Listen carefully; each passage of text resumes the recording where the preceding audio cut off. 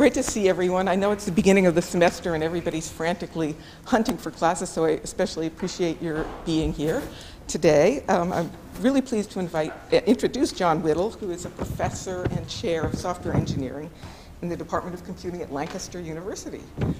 His background is software engineering and human-computer interaction research, but in the last 6 years, he's taken a keen interest in interdisciplinary research, which is what he'll be speaking about today. He's led 5 major interdisciplinary research projects funded to about £5 million. And through these projects, he's learned a lot about what works and what doesn't work when trying to bring researchers together from different disciplinary backgrounds. I think any of us who spent any time in the iSchool know that that can be a challenge. Jon has a PhD from the University of Edinburgh, and he worked at NASA Ames Research Center just down south here for 6 years, where he led and applied research in software modeling. He was also an associate professor at George Mason University in Virginia, and he's taught in India as well, and he just gave this very talk this afternoon to Tappan's class. Apparently he went to meet with Tappan, and Tapp said, "Oh, you should speak to my students." And so he's going to give it today to us for the second time. Thanks so much, Jon. All right, thank you, Anna. Thank you very much. You haven't heard what I'm going to say yet. You shouldn't applaud just yet. You know. Yeah, so I'm a bit of a lapsed computer scientist, just to tell you where I'm coming from. So if you rewind about 10, 15 years when I was doing my PhD, I was a kind of hardcore computer scientist. Working in artificial intelligence. In fact, I'm originally a mathematician, and my PhD was all about trying to get computers to do mathematics by themselves, which is obviously quite challenging. And as I've got older, and I guess I've mellowed out a little bit, and I've moved around different countries, I've gradually got softer, and I've learned to appreciate the value of working with people rather than just machines. And I've been spending a lot of the last 5 years working with people from all kinds of different disciplines, including sociology, psychology, arts and design, various sciences. Why I do this, sometimes I don't know, because as you've already mentioned, it's extremely challenging, but it's also extremely fulfilling. So what I'm going to talk to you about today is one particular project that we've been running, or I've been leading in Lancaster now for the last 2 years. It's a project called Catalyst, and essentially what we're trying to do is we're trying to understand what role, if any, digital technologies play in promoting social change. So it's computing with a conscience would be another way of describing this. And by digital technologies here, I principally mean things like mobile computing, social networking, data mining, visualization, augmented reality, these kinds of things. So that's the kind of scope of what we mean by digital technologies. And by social change, I mean a social agenda, so a particular social issue that presents very hard challenges that you need to bring people from multiple disciplines together to solve, and that potentially technology could help to solve, but also understanding that sometimes technology is not the solution, and definitely not taking a technology-led approach to this whole thing. So what is Catalyst? It's a research project. It started a little under 2 years ago. It's a 3-year research project. It's funded by EPSRC, which is our equivalent in the UK of the NSF, and we were very lucky to get quite a substantial amount of money to fund this project, about £1.9 million. And it's a project with a difference, really, because we managed to get this funding without saying what we were actually going to do. And for any of you that's ever written a research proposal, you know that that's a magician's trick. And the way that we managed to do this was that we said, well, we're going to take an issue that's just really extremely important, and that issue is digital technology for social change. But the nature of this beast is that social things change very quickly and technology changes so quickly. So if we were to write exactly this is what we're going to do for a 3-year project, then things would have moved on. So instead, we designed a framework. So Catalyst is actually, it's structured as a framework of projects. So it's got multiple projects within it, and those projects are defined as the project moves forward. And it's based on a number of kind of key principles, if you like. And the first of those is that because we're looking at social problems, it would be kind of naive of us to kind of sit in our ivory tower and work on these social problems without actually engaging with the community. So at a very core, what we do is we set up partnerships between academics within the university and people outside the university in various communities. Now here I'm talking about charities, local government associations, NGOs, social enterprises, community organizations, and individuals. And to date, within that 2-year period, we've worked in some way with about 70 different community groups or community associations. So this was going from 0 to 70 in less than 2 years, which sounds slow for a car, but for a research project is pretty fast. Okay. The other thing that we do is we take a fundamentally multidisciplinary or interdisciplinary or transdisciplinary, whatever you want to call it, approach to this. You know, because if you're going to address real social issues, you need lots of disciplines to be involved. We're trying to address the so-called wicked problems that really need multiple perspectives. So we actually started with about 5 different academic departments at Lancaster: computing, sociology, arts and design, environmental science, and management. But we decided after a while that 5 disciplines wasn't challenging enough for us, and so we added 3 more, including psychology and the School of Health and Medicine. You'll see the theme of this talk is that we do things in a very kind of mad and crazy way. And as I said, it's really a framework of projects. So what we do is we set up partnerships between academics and community members, and they decide the problems that they want to work on. And the criteria for those problems is it must be developing a new digital technology that addresses some kind of social problem. And so a lot of our work is really, you know, networking with these different people and bringing them together. They then kind of come to us and say, well, we've got an idea for this project. But the key thing to understand is that these are kind of co-design projects, all of them. So the non-academics, the community partners, have an equal say in what the problem is. They have an equal say in developing the technical solution. They have an equal say in testing it, evaluating it, and an equal say in making sure that it has a lifetime beyond the project. And because different projects are different, we actually have 2 different types of projects. The big projects we call sprints, hence the title of this talk. And these are typically 6 to 9 month projects. So they're not multiple year things. They're strictly time limited to 6 to 9 months.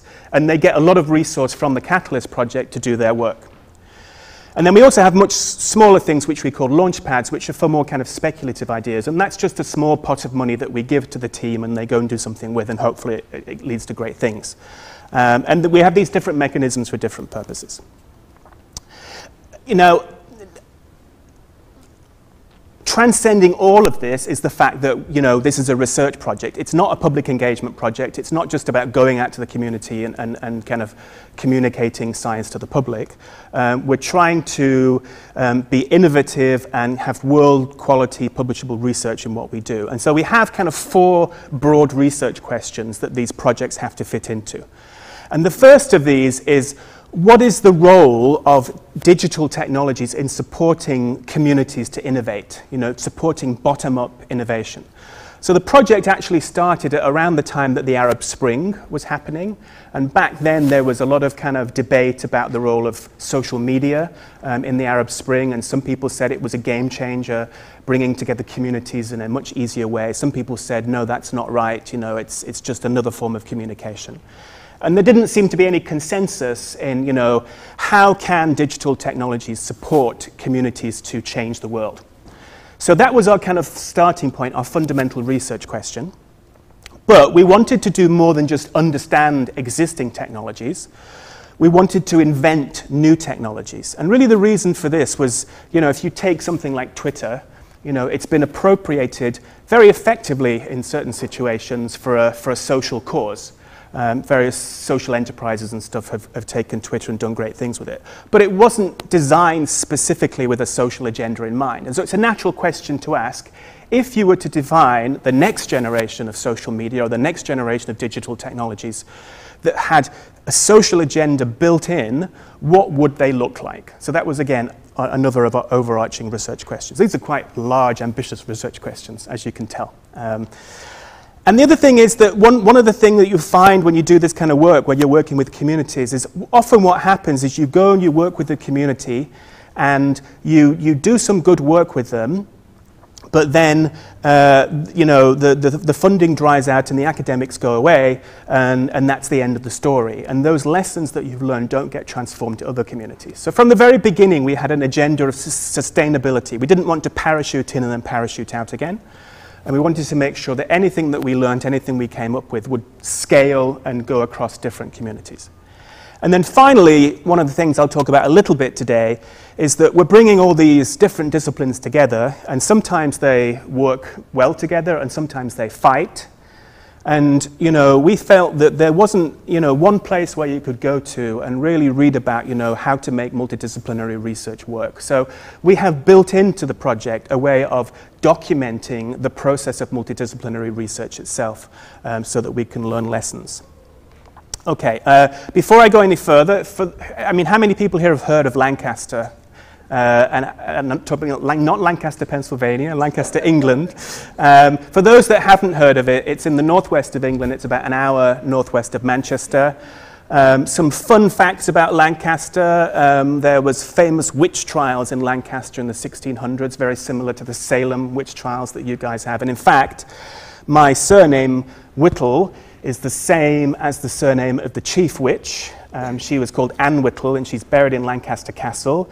And I could allege that I'm actually descended from witches, so be careful asking those nasty questions at the end. Another fun fact is that Gollum, from the Lord of the Rings movies, he actually went to Lancaster University, believe it or not.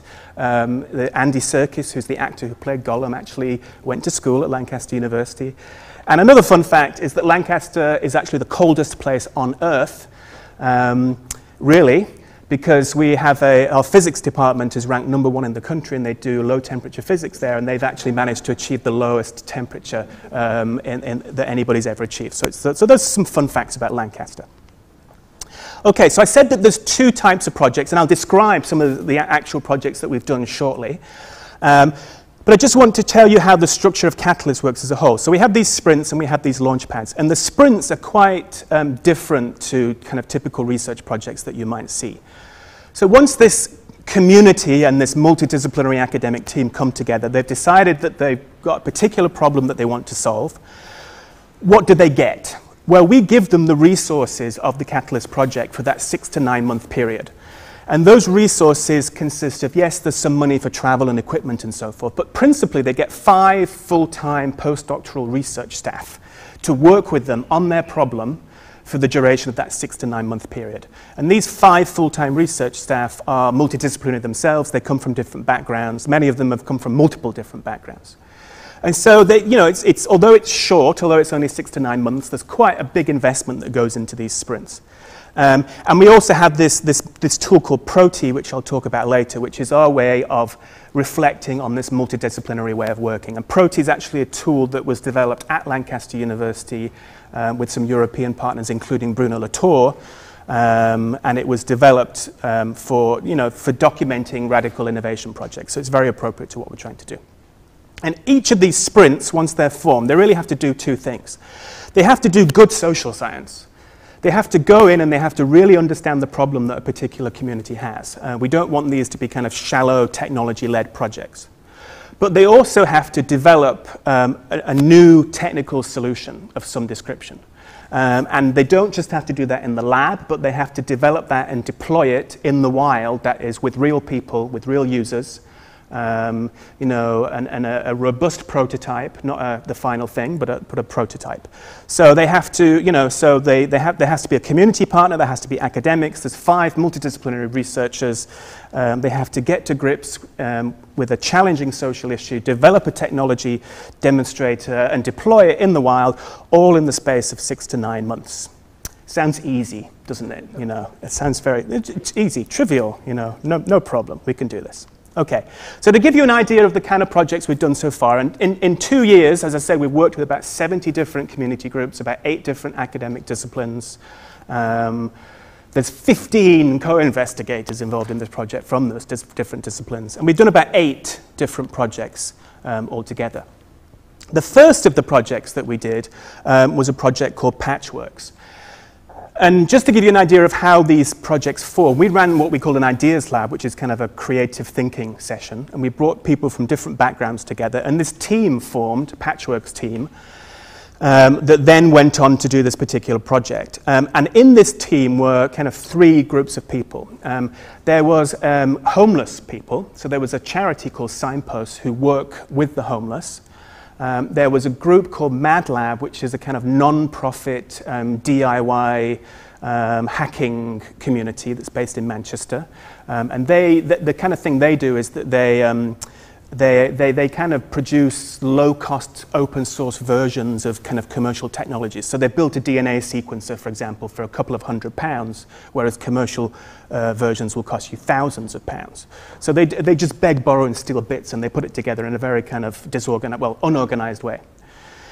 And on top of that, there were academics from environmental science and health and medicine. So you had this triangle of very interesting team, and it turned out that they were all in some way living a kind of chaotic life.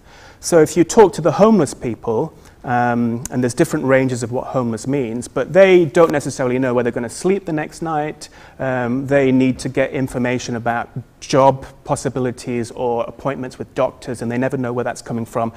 Principally, they don't have much of access to the internet, so they're definitely suffering from the digital divide. So they live these chaotic lives.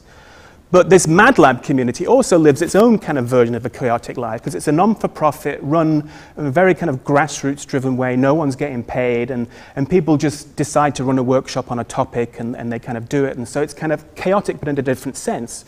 And then, of course, you've got the academics as the third point in that triangle, who have their own form of chaos. Some would say the most chaotic. So you had these three groups of people, and what they did, they basically spent some time looking at, what are the technology needs of homeless people? What could we do to address a very specific problem that homeless people have that potentially could have a digital technology solution? And rather than me drone on and tell you exactly what they came up with, I have a little video here that will explain everything.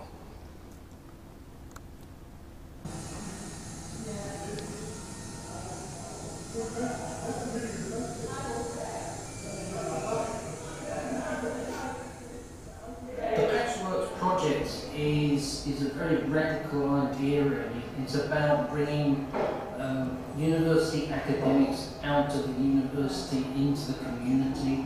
It's about working with people, asking them about their ideas to do with technology and social change, about working together with AdLab to come up with some really innovative prototypes to do with health and well-being. It's been about this kind of participatory design approach that we've taken. So with Mad Lab, Lancaster University, and Signposts, kind of sort of sit down and kind of over a period of several months, kind of try and work out what kind of technology could be built that would improve kind of the day-to-day lives of the people that use the services at Signposts and Morgan. Signposts works with the most vulnerable members of the community. We tend to work with the most difficult to reach, people that find it difficult to access other services and are generally quite unsettled and chaotic. So for the university to work in its community that surrounds it, it's really important, because it isn't the beautiful stuff that you make lovely textbooks of. It's the real world as you know it. But we all have worked with one aim, which is to improve the quality of life of some of the homeless people that we work with. We decided with Signposts and with homeless people that actually what was most important to them was to have a way of keeping track of appointments, because one of the biggest concerns for Signposts was that homeless people lead chaotic lives, and it's very difficult for them in moments of crisis in particular to keep to their appointments, whether those are appointments for housing, for childcare, for doctors, whatever. So with them we came up with this prototype which would basically give them, whenever they wanted, a printout of the appointments that they needed that week, or they need that week, and that's where we've got to now. The pack device, the printer itself, which is currently situated in the reception area of Signposts, has at its core it's got a Raspberry Pi computer, which is a single board computer, very low cost. very powerful, and it allows you to do lots of different things. And so connected to that is a little thermal receipt printer and an RFID reader as well. So it can read the RFID tags that people carry around with them. It'll talk to the internet, it talks to an email server to grab down the latest messages and then spit them out on the printer. The most rewarding thing was when we brought one of our service users back from Manchester, and he is a regular service user. One day he said, "There is such a big world out there and I'm wasting my life, I need to do something." And to me that summed up what we were about. It was about opening doors to people that wouldn't think of walking through them in normal circumstances. So that gives you an idea of what this team came up with. I mean, just a couple of comments on that. One of the things I like to point out there is that the people in that video were from all walks of life. There was academics in there were homeless people in there were people working from the charity, people working from this Mad Lab organization, and people can't always tell which is which. So this is a form of very bottom-up driven innovation, micro-innovation, that is very democratic. Everybody on the team has an equal say in what happens. And although, you could look at that and say, well, it's solving a very kind of small problem, the problem it's solving is a problem that's very real to these homeless people that were in our user group. The other thing I like to point out about it is that, and I'll return to this theme later, is that you could look at this from if you were to look at this from a purely technological point of view, you might say, well, that's not very innovative, it's quite mundane. And that's true, although there are innovative parts to it. For example, this whole kit costs a very small amount of money. They were using a Raspberry Pi computer, if people know Raspberry Pi, which is a very kind of cheap computer that was originally designed to get children into programming, but we've appropriated it here for this social purpose. If you were to build this kind of thing commercially, you'd end up spending a lot of money on it. And the other thing I like to point out is the sustainability of the project. So what actually happened here is that within that 8-month period, I think it was, the team developed PAT, the box there, and it's a simple way of allowing homeless people to access very specific information instead, using this PAT box. And the idea was that these would be placed at different parts in the town so that, they don't have internet access, but they could get the information they needed from these little boxes in a very easy way. And at the end of the project, a consortium got together, not instigated by us, but consisting of kind of local charities, local organizations. And they liked the idea so much that they didn't want to just see it die. And they actually saw potential for it to be used, not just with the homeless, but with all kinds of people that they provide services to. They then went off and tried to get money to continue the development of this thing, and they were successful in getting £350,000 of further investment, and are now talking about trying to roll this out over the whole of northwest of England as a kind of front end to their casework database. So at some level, it's a very simple thing, but it's a very innovative process, it's a very bottom up, and it's been done in a very kind of sustainable way. To give you another example, which is a little bit more technologically innovative, that was the first sprint that we did. And now remember that I said there were these 5 postdoctoral researchers that work on Catalyst. And what happens is that when one sprint finishes at the end of that 6 to 9 months, those 5 full-time researchers then move on to the next sprint, which might be on a completely different topic. And in fact, it was on a completely different topic in this case, because it revolved around autism.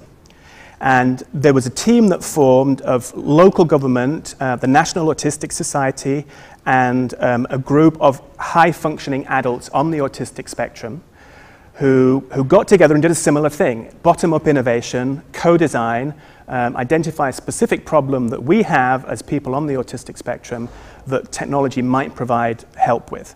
And what they came up with was a kind of, it relates to the area of quantified self or life logging, if people know that area. One of the big issues, it turns out, that adults with autism have is anxiety. They find it difficult to kind of go out and be part of society because they get very anxious in uncertain situations. And they often have what they call stimming devices, which might be a ball that they squeeze or a bracelet that they pull, which is just a little thing that they tend to have that kind of reduces their anxiety levels. So essentially what this team did, they made that digital. And why did they make it digital? Because you can then get a kind of history of your anxiety levels over time. And in fact, that's what this tool provides you. So they can get a kind of digital map of when they were feeling anxious, what made them feel anxious, and then they can look back at that over time and reflect and say, oh, well, I seem to get really anxious when this particular thing was happening. It's also linked to a peer support network, an online social network. That's a closed social network. It only consisted of their carers and their support workers and their friends, so that they could actually use it to get,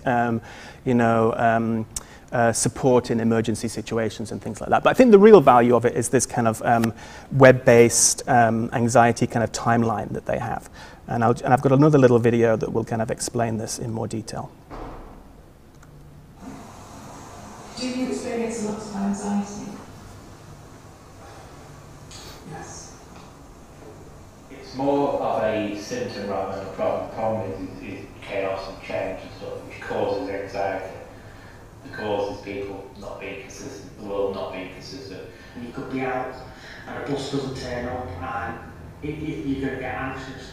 So, but with the toilets, like have stuff that can support me doing that and help me get out of the house a bit more as well. Access is the 9-month catalyst rate. It works with people on an autistic spectrum disorder and is a partnership between Lancaster University academics together with Lancashire County Council, the National Autistic Society, the NHS. The key aim of the project is to develop technologies that may address anxiety management needs of adults on the high end of the spectrum. The core user group consists of 10 members. There are 5 people that are on the spectrum, and then there are 4 people that are professional care support people on the spectrum, as well as family members. The process consists really in 3 key phases. The first phase is when we upskill, share knowledge, and build trust among the partners, including academics. The second phase is when the idea emerges and the first prototypes are produced. And the third phase, which is the one that we are in now, is the agile iterative prototype development, where we, every 2 weeks, we develop a new version of the prototype with the help of the core user group. The prototype at the moment is taking a person's anxiety coping device, so it might be some people like to pass things through their hands, or they might squeeze like a stress ball type thing, or like pull on something, let's say, something to fiddle with in their hands. Basically any symptom but one which is active rather than passive and will help as a communication tool with our support network. This is the Global Game Controller, which we're using as a tactile digital stress ball. And as I squeeze it, the trace information is relayed to the computer. And so as I squeeze, squeeze hard, an alert is generated, which then triggers an SMS to the person's support network. One of our key objectives in the development of the system is to embed values in the system features, which means to be understanding exactly what are the key user requirements, not just from a technical perspective, but from their value perspective. I'll give you a very practical example. We ended up choosing Diaspora as a social network platform because the core user group wanted something that they could trust and where the privacy was protected and respected. We use existing technologies and social networking platforms because it allows us to quickly build something and it allows us to then use that to quickly get feedback on the direction the system design is going, and allows us to iterate on that and build on and refine those ideas rather than build something from scratch, which could take a long time and not be a good fit. One of the biggest lessons learned of working with extreme users of outliers is the fact that the researchers have to really push their comfort zones, challenge their biases and just playing with methods. So it's really creating a completely different roles as well in research, that we're not just like scholars of innovation, but we become practitioners of social innovation. The main thing for me is it's something I can see that could benefit myself, but it also something that can benefit others. I've always wanted to get involved in doing something that's helped others, and also to do it in a way where it was something close to my heart, and obviously autism's close to my heart. So you can see again in this project some of the kind of key ingredients of the kind of things we do.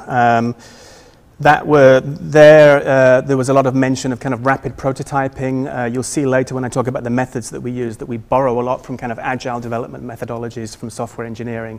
Borrow a lot from kind of user-centered design, borrow a lot from ethnography and social science and so forth, but combine it together in a way that you can do something in 6 to 9 month period. There's just one more video I want to show you, just to give you a flavor of the kind of projects we've done. This is quite a different project.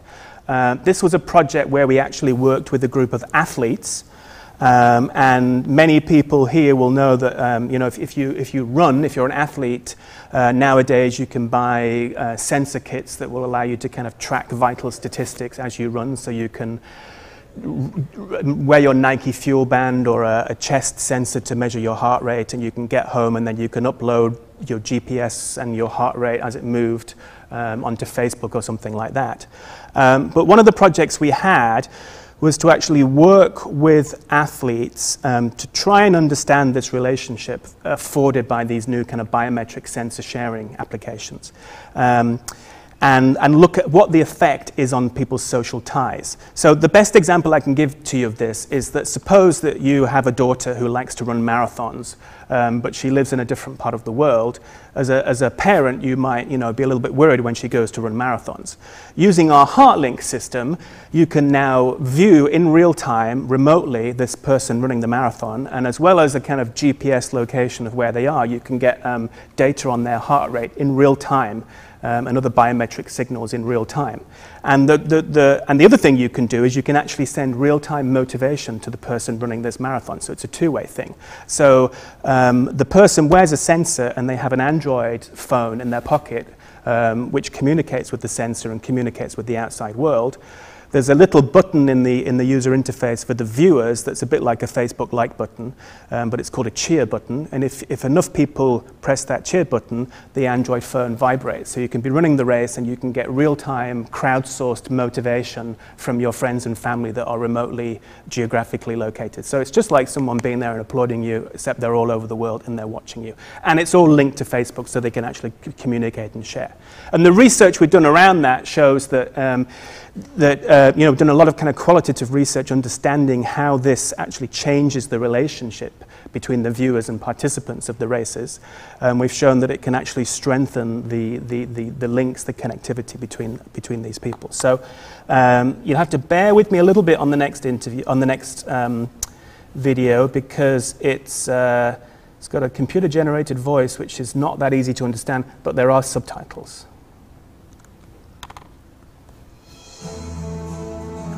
We share our biometric data with everyone in real time, like our body temperature or our heart rate. Traditionally, biometric data was limited to medical experts to diagnosing health problems. And lately, the use of biometric data is becoming quite popular with sport athletes to improve their performance. But what if this data is shared openly with everyone over social networks in real time? To start exploring this, we created HeartLink.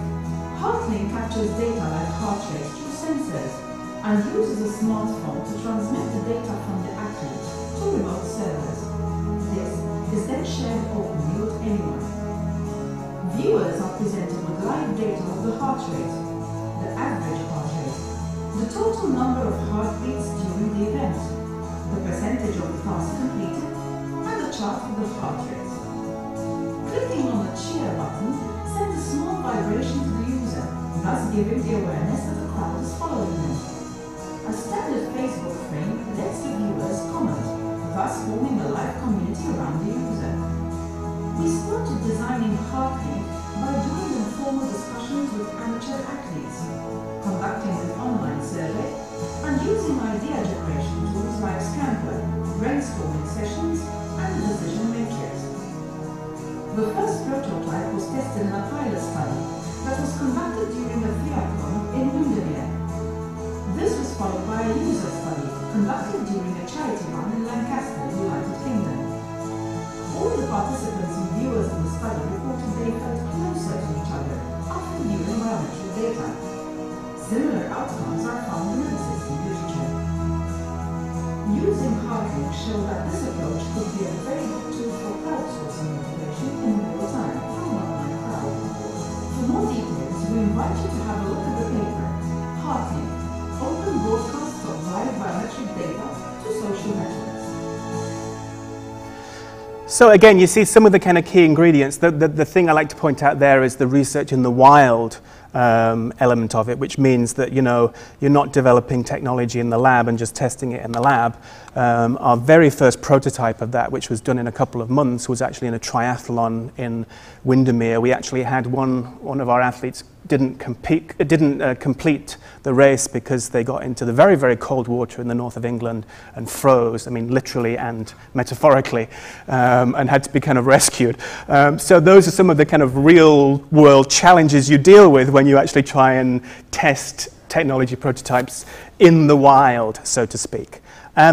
There's lots of, I mean, I'm just trying to give you a flavor of the different types of projects here. I'll briefly mention some of the other ones that we've done. And then I'll talk a bit about methods. One of the ones that's been quite successful, actually started as a small launch pad with just a small amount of money, was a project called Barter. And this was all about trying to encourage people to trade more locally and more ethically within the local community. Not just food, but clothing, services, equipment, all kinds of other things. It was a partnership between academics in computing and sociology, and between a local trading association called ESTA, the Ethical and Small Traders Association, which is based in Lancaster. And they were basically trying to stop money going out of the local area and to bolster the local economy, but not doing it by creating a new local currency, which some people have. What we did is we created a smartphone app that would allow businesses to track, and also customers to track their local trades, and then provide information to them, visualizations as to the benefits that those local trades are actually bringing to the local economy. So it's a behavior change project, but focused on kind of local sustainability issues. Some of the other things we've done, there was a project called Eco Home, which was all about running upskilling workshops to allow people to build their own energy monitoring devices that they could use in their home, so that they could get bespoke information about how they were using their energy rather than just the information that came from the gas and oil companies. There was a project called Life Mirror that was all about strengthening a local community by allowing people to upload 2 to 5 second films that they'd shot. So it was a social network where every day people would vote on a theme, and then people would send in short clips related to that theme that were crowdsourced, and then they'd put that together into a kind of an artistic work that was then displayed in kind of local cinemas and so forth.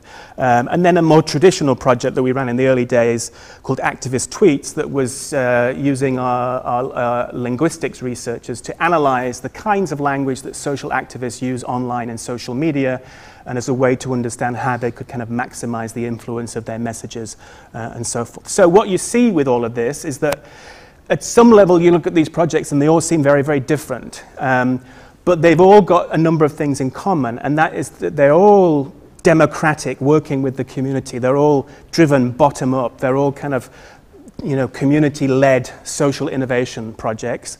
They're all done in a very multidisciplinary way because you need those disciplines to understand the problem and to develop a solution.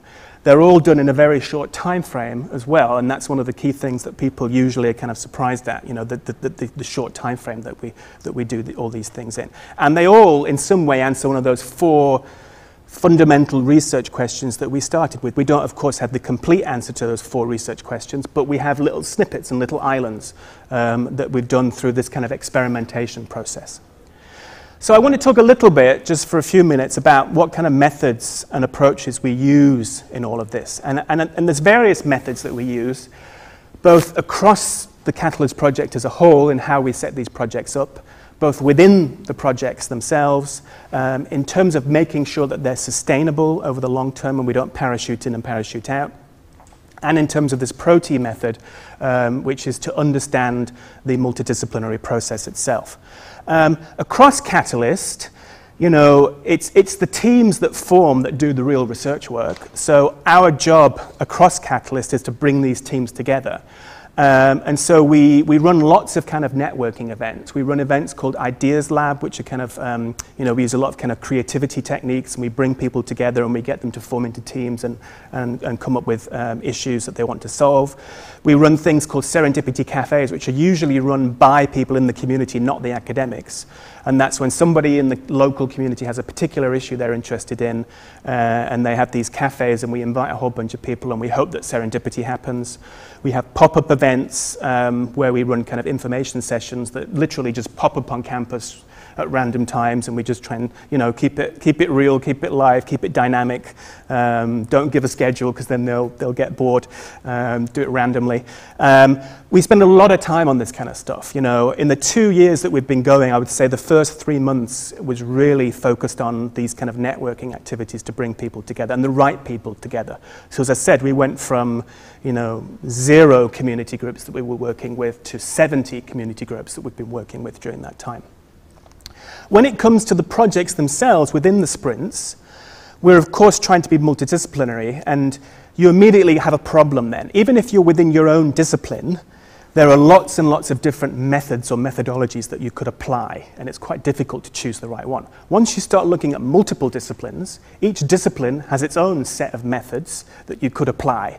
And so how do you navigate through this space of, you know, hundreds of different methods that you could apply?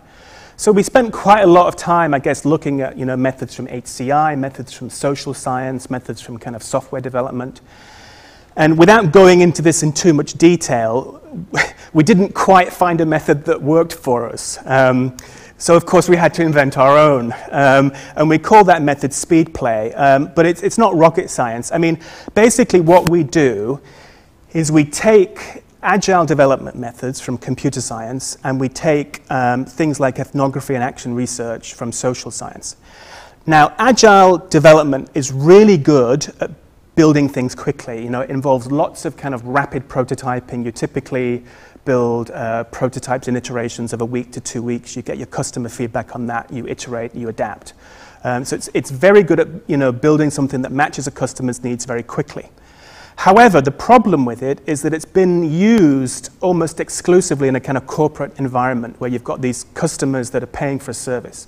It's not been used in this kind of community environment. And the difference in the community environment is it's not that you've got a customer who's God who's paying, you've got a team that has equal say.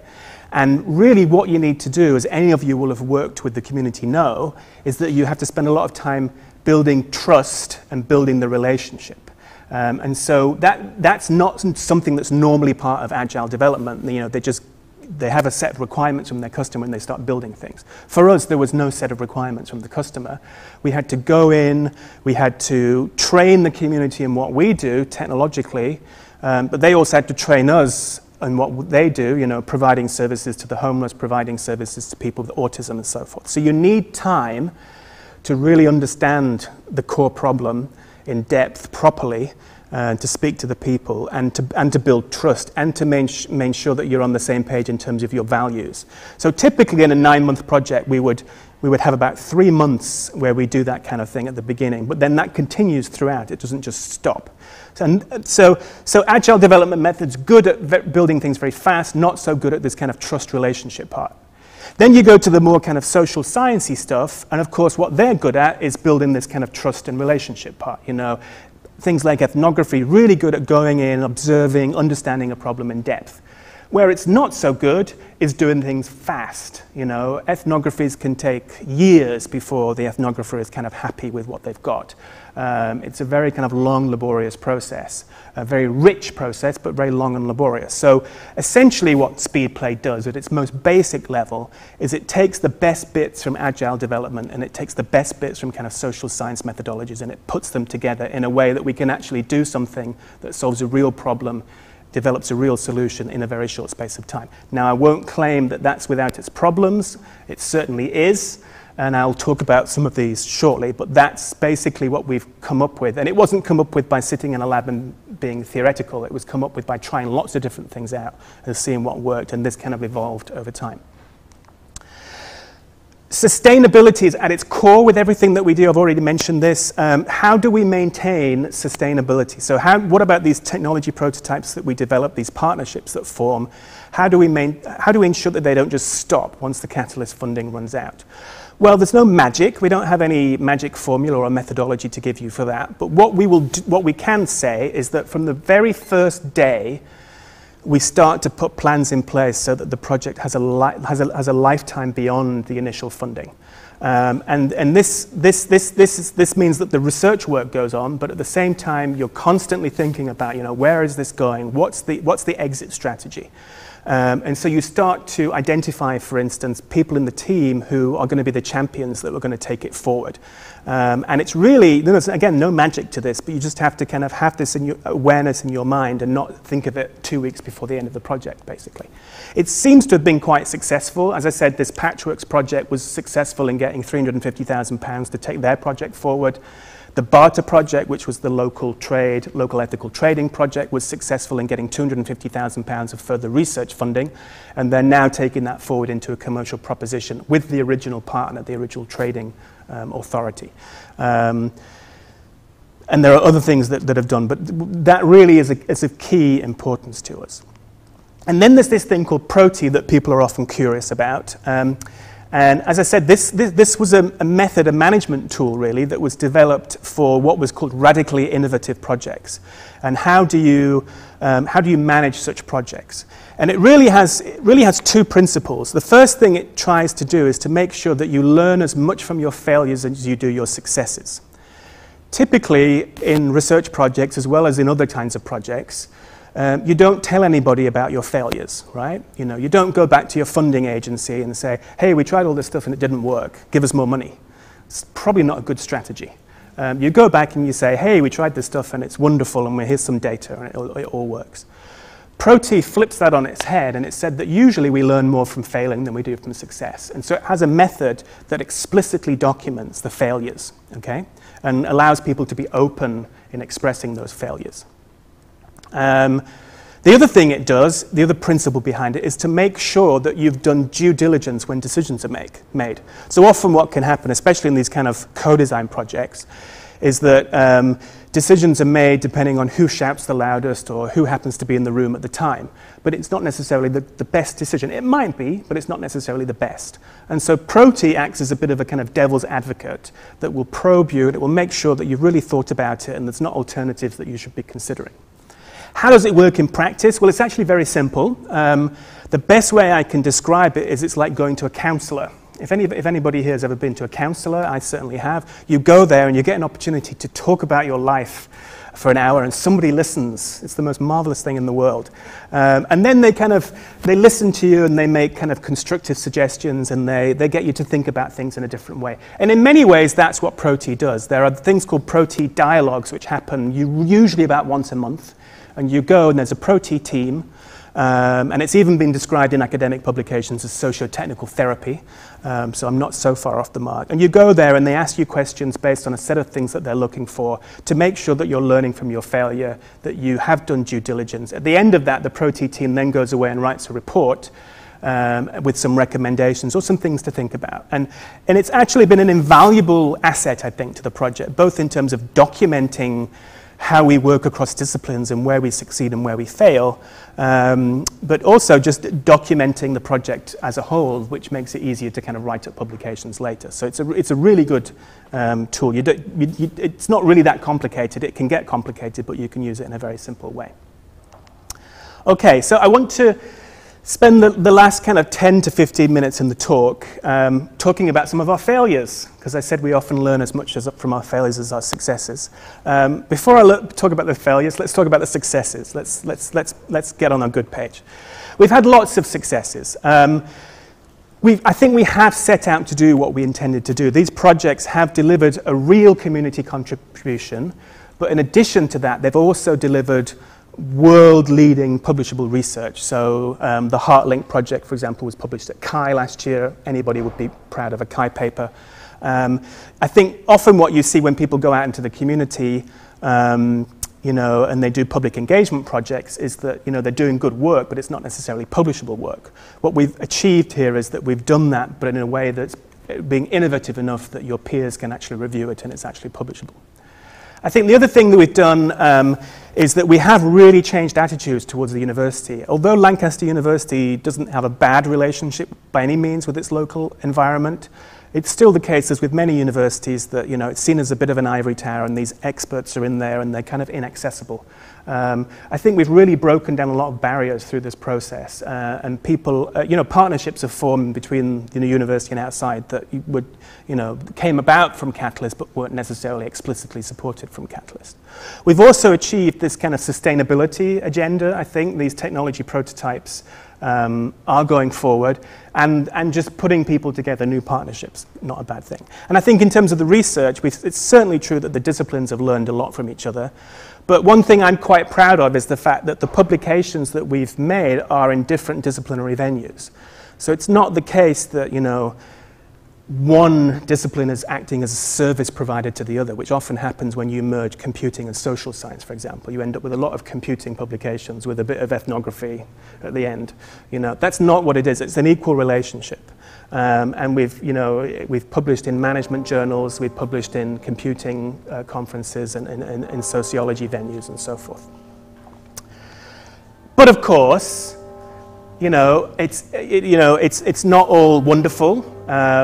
You know, we faced a lot of challenges along the way, and just to give you a flavor of kind of some of the lessons that we've learned that I think can be taken for anybody else who's trying to do similar kind of stuff. You know, working in the community is really hard, you know. When we started this project, somebody said to me, you know, as soon as you put your head above the parapet, someone's going to be there to shoot it off. And that's definitely true. What you tend to find is that, you know, people in academia and people in the outside world have different values. They have different things that they need to do. You know, academics need to get high-quality publications and to get promoted. People working in community organizations need to get funds from somewhere to continue their work, or they need to get very immediate benefits that they can show they're providing a service to their users. Perhaps most interesting part of this is that it's not a binary relationship. It's not just a case of the academics have one set of values, the non-academics have another. There's a whole bunch of people out in the community, for example, that have different venues. And you'll see this most starkly if you compare, say, a small charity with a local government organization. And local government organizations often have quite different needs from the people that they're servicing. They need, you know, we've had conflicts where, you know, the local government has wanted to do things in a certain way so that they can justify their existence within the greater government. But it's not necessarily what the people on the ground that they're supposed to be servicing actually wants. So you have all these different values that people have and all these different needs. And I've seen this most starkly perhaps with kind of early career researchers, these 5 postdoctoral research assistants, you know, who are trying to build an academic career after all. And if they really want an academic career and they want to do it in the most efficient way, what they really should do is lock themselves in their room and just pick one very, very narrow thing and write lots of papers about it. But of course, that's not the kind of project that this is. So they are often pulled in all kinds of different directions. With, you know, they get involved with these real people with real problems, which is very emotional, and they really want to try and help. But they've got this university cracking the whip at the back saying, you know, write, publish, or perish. Managerial issues. So, you know, I paint this picture of this utopian democratic society with these projects. You know, we bring these teams together, communities and academics, and they're all equal, and everybody has an equal say in the decisions that get taken place. And of course, sometimes it works like that, but most of the time it doesn't work like that. What the sticking point tends to be when the team has decided on a problem that they want to address, they then generate lots of ideas. But you can't, of course, develop all of those ideas. You have to pick one or pick two. And that's the point when somebody has to make a decision. You know, which of these hundreds of ideas that we've generated are we actually going to implement and test? And of course, that's where you can lose the engagement of people, because if you don't pick the one that they wanted, And I think the key point here is that I think there's a kind of distinct lack of management expertise who can kind of manage that process in a way that everybody's happy. If you think about it, you know, management is difficult. Managing academics is really difficult. Managing academics when they come from different disciplines and think differently is extremely difficult. Managing multiple academics from different disciplines with community partners involved is almost impossible, you know. And we've done it different ways where someone from the community manages the project, an academic manages the project, and so forth. It's just really hard, and I think if we're really going to do this kind of thing in the future, we need more training and methods for how to do that. Then there's the thing about well-being. So we talked about sustainability of the prototypes of the projects, but there's also the sustainability of the researchers themselves. They're a roaming group of these 5 researchers who move from project to project, each one challenging from a social perspective, each one very emotional. They really invest their time and they really invest themselves. And they can burn out if they're not careful. So you have to be really careful, I think, when you're working in the community, not to burn out. You know, there's a lot of talk about ethics. We, of course, follow all ethical protocols, but ethics are typically set up in universities kind of to protect the subjects or to protect the university from litigation, but ostensibly to protect the subjects. There's not a lot of talk about protecting the researchers themselves, and that's an area that I think could do with a bit more work. Innovation. Are these projects innovative? I've already kind of hinted that they might not always be in one sense. And we've discovered this, and other people who've done similar things have discovered this as well, that when you do these kind of projects, you get a conflict between whether the innovations that you come up with are truly revolutionary, truly innovative, or actually quite mundane. The best example of this is the Patchworks project, where they developed the kind of thermal printer pat box. There were actually 2 competing designs that came out of the first stage of that project, one of which was really revolutionary and would have been great to publish in all kinds of academic venues as something crazy. And the other one that was quite mundane but solved a real, actual current problem. And the team chose the mundane one, and you know, it wasn't, you know, I could have gone in as the academic and said, no, we're about revolutionary research, let's do the other one. But then, of course, they would have disengaged with that whole process. So it's quite difficult to manage you know, doing something that provides immediate benefit, but yet is innovative at the same time, that you can actually publish. And that's certainly a difficulty. And then there's just the process of coming up with the ideas in the first place. I mean, this is an old truism that ideas are cheap, but they really are. You know, and one of the interesting things, I said this about methods earlier, there's lots of methods out there for running creativity sessions, for generating ideas.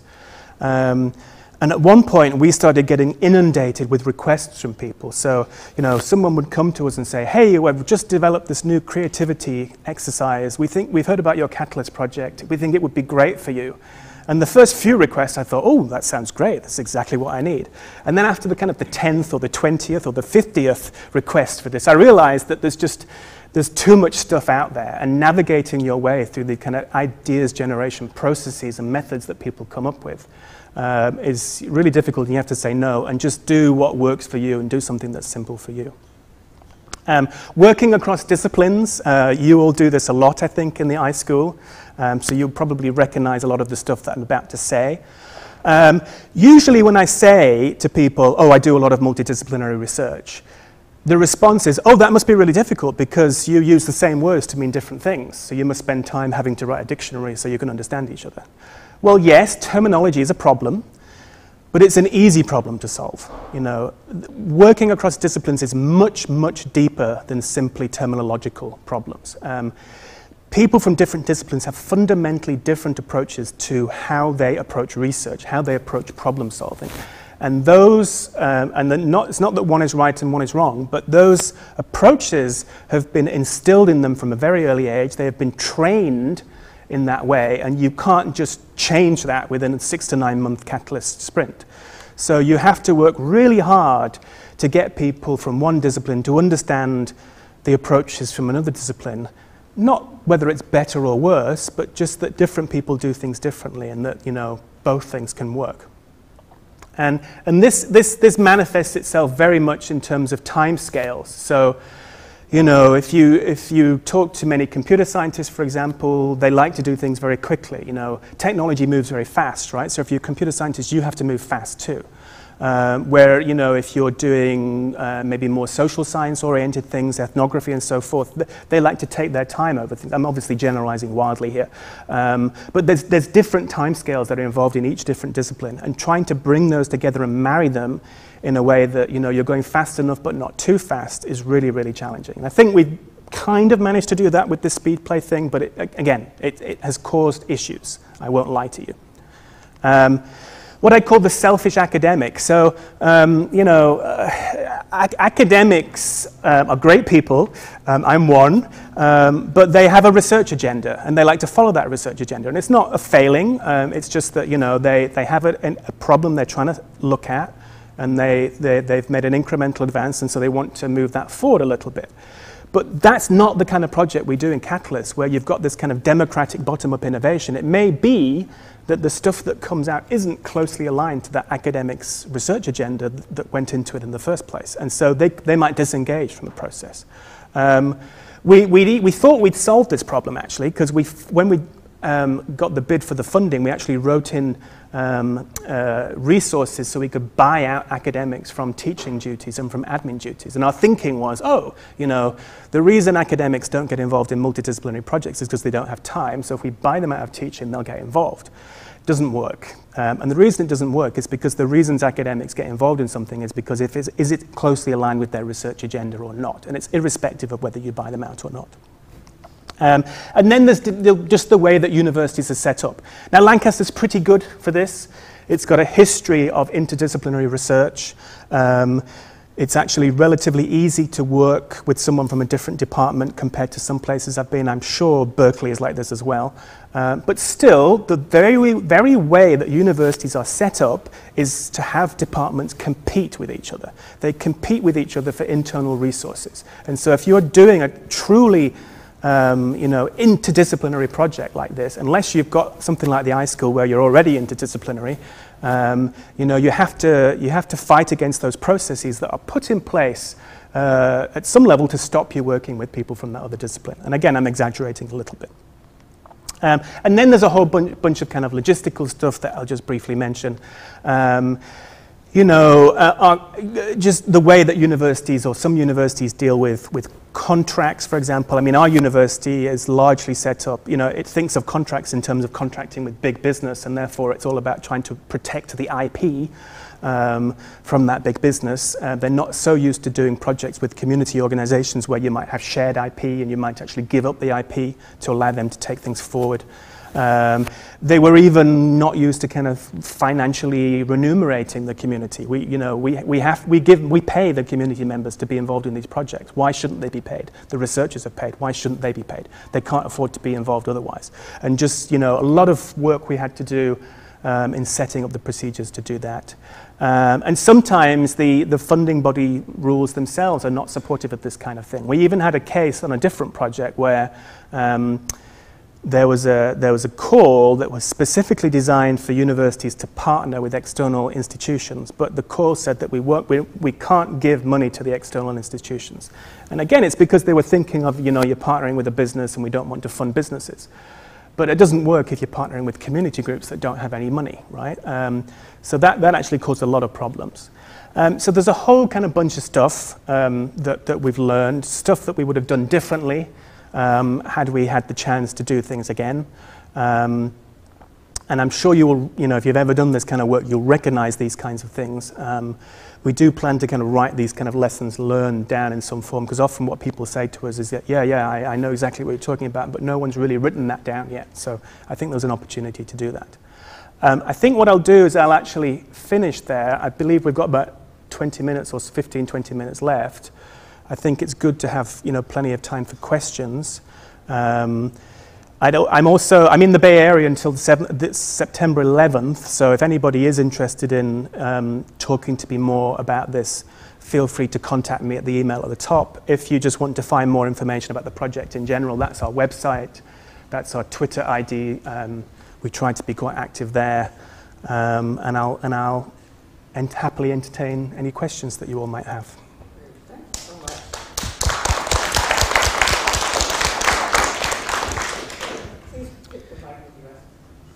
Great subject.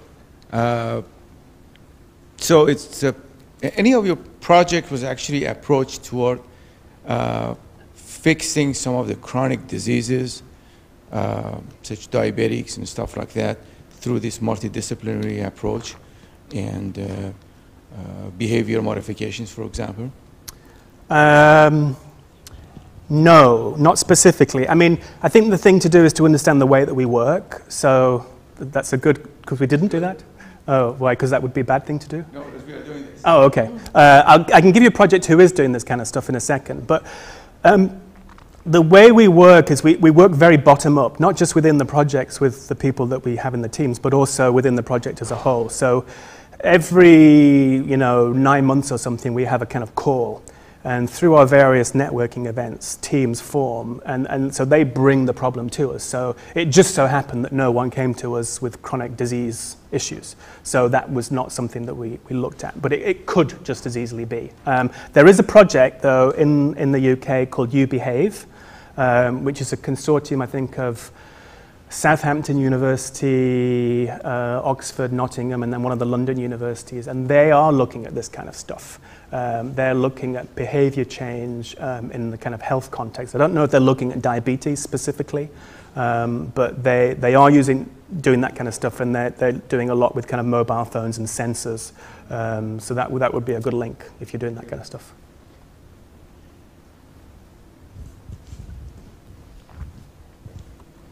That was fascinating. I really enjoyed it. I think you guys have thought about a lot of issues, you've pulled together a lot of issues that we've touched on in the iSchool in different ways, but you really pulled it together kind of elegantly.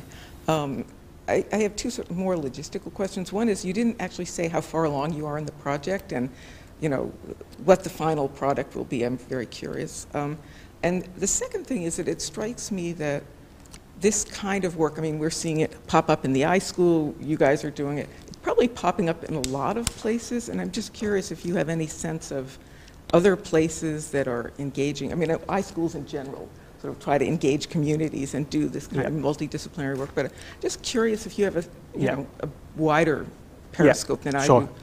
Yeah, so the first question is easy. So it was originally funded for 3 years. We will come up to 2 years when we hit October. So next month we'll be through 2 years, so we'll have another year to run.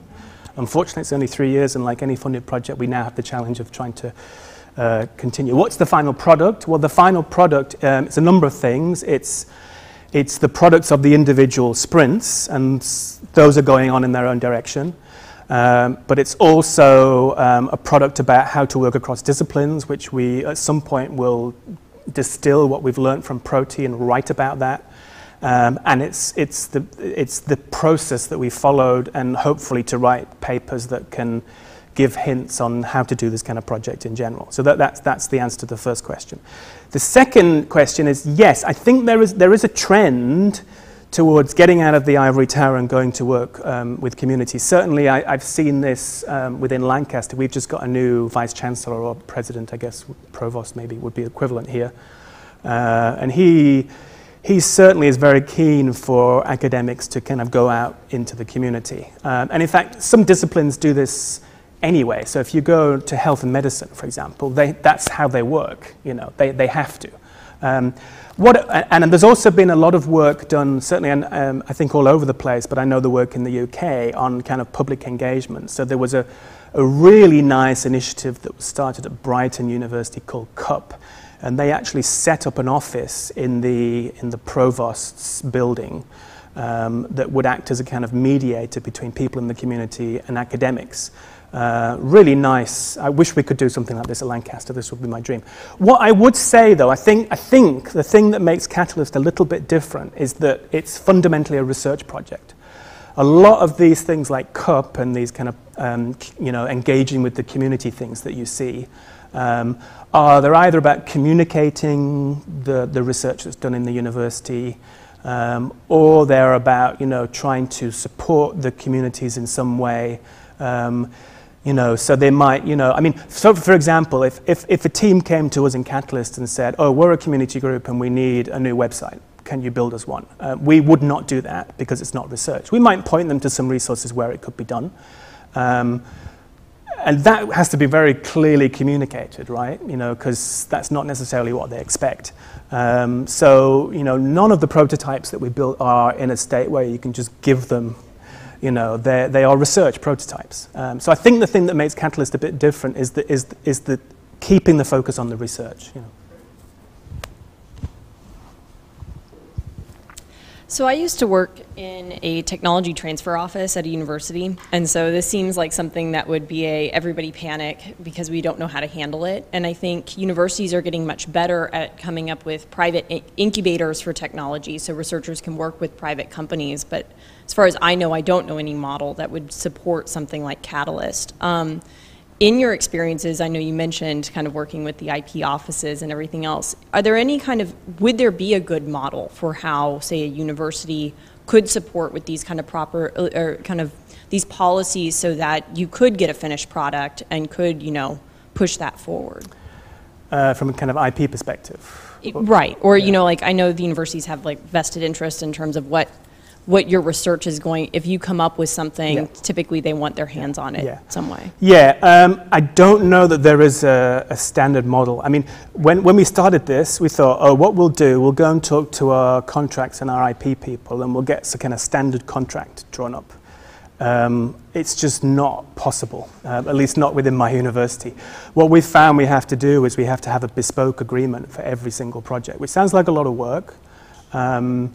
But in practice, you know, it's not that much work. I mean, the nature of these projects is that, you know, I think it's unlikely that anybody would make themselves rich out of any of these projects. They're community servicing projects rather than, you know, big dollar sign projects. So the university has not tried to hold on to the IP. For specific projects, we've often set up kind of Creative Commons licenses or shared IP and things, and we encourage the community to take things forward in a social enterprise, for example. And the university's been pretty good at saying, you know, yeah, that's fine. Because they're savvy enough to know that, you know, there's no point stifling innovation by trying to hold on to every little thing. You know, they should, you know, if there's something that comes up that's going to be the next Facebook or something, they might try and hold on to it, but we haven't done that yet, so unfortunately, you know.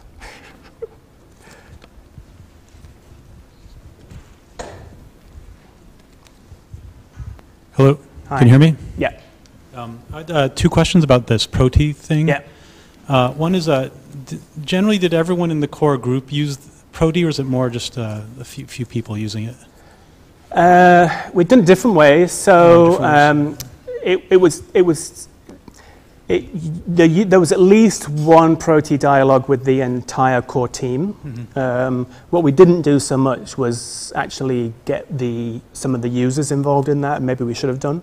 But we've also done smaller groups. We do it a bit kind of on demand. So the Proti dialogues get a sense of, you know, which of the people would benefit more from the Proti thing, but certainly there are mandated ones where the project manager has to be involved and some of the key staff. Awesome. But then, you know, some of the research have taken up additional ones because there's things they wanted to point out. You know. Okay. Did using it ever give any clarity or comfort to some of the decision making and management challenges, or is it more just this kind of software on the side thing? No, I mean it's for me as a kind of PI on this whole thing and also been involved in some of the projects, it's served a number of purposes. So, I mean, at a very basic level, it's a really good way of documenting everything that we've learned in a way that I wouldn't have had time to do myself. But no, there are definitely also issues that were raised in the Proti dialogues that had never been raised outside. So it definitely pointed out problems, and it definitely, you know, made people feel better about the way things are going because they'd had a chance to kind of talk about it and everybody was on the same page. So I was just thinking, sometimes just the sense of order and structure gives some comfort or process. Yeah, or just the opportunity to kind of talk about it in a kind of open environment where you're free to kind of share things. I mean, it's not without its issues. I mean, there were two things that were a little bit problematic with it that we've had to try and adapt.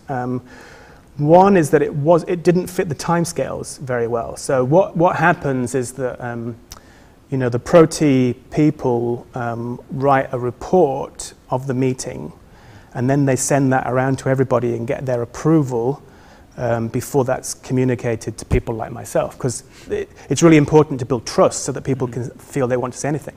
But that process can take quite a long time, right? You know, they go away from the meeting, they have to write it all up, then they send it around by email, nobody replies, so they have to, you know, bother people, and eventually people say, no, you need to change this, this, and this, that's not what I meant at all. And if you're in a 6 to 9 month project and that takes 3 months, it's too late to actually learn anything within the project. So what they're trying to experiment now is a much more agile, faster way of doing that, where they get kind of the highlights out very, very quickly. So that's one thing. And then the other kind of slight issue that we had in one situation was because the dialogue is typically not one-on-one, it's the team. There can be, although we try and make it an open sharing, you know, touchy-feely environment, there can be people that there's stuff they want to say that they won't say in a group, you know, and that they want a one-on-one. So sometimes you have to do kind of one-on-one if you really care about, you know, what that individual has to say. What you're doing is really great. So are you planning to collaborate with Berkeley? I would love to. Part of the reason I'm here. Yeah, well, I mean, let me give you a proper answer to that question. So most of the groups, the community groups that we've worked with so far have been very local to Lancaster. They've been within a kind of hour distance from Lancaster. And there's a number of reasons for that. One is because it's easier to do that. You know, they're there, you can talk to them face to face. The second reason is that Lancaster is actually pretty good. It's full of community groups and activists doing all kinds of really good social stuff. So there would be no reason to go anywhere else. So in the first 2 years, we've had a kind of local focus, but in the last year and beyond, we would actually like to kind of extend beyond that. We're already going to Scotland in a month. We're going to a remote Scottish island and doing a project about energy usage there. And we are planning a kind of grand tour next year sometime where we'll go around various universities and talk about what we're doing and hopefully collaborate with people who are interested or trying to do similar things. So yeah, I mean, I would love to collaborate, even if it's just you know, in a very straightforward way or in a much more involved way. You know, I'd be very open to doing that. You know. Anybody, feel free to talk to me about that. You know.